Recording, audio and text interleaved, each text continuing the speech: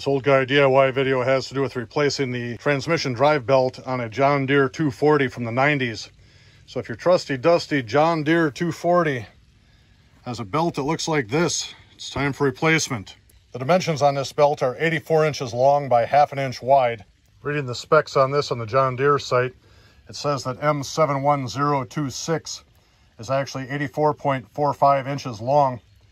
And when I talked to the girl at the auto parts store, she said ½ inch really doesn't matter. The John Deere part number is M71026.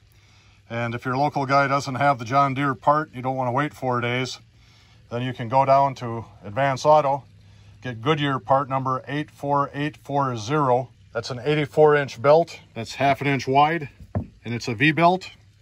And I just put it on this machine, and it does the job. It makes it run like a stud horse in the spring. So I hope this little video helped you, and have a great day.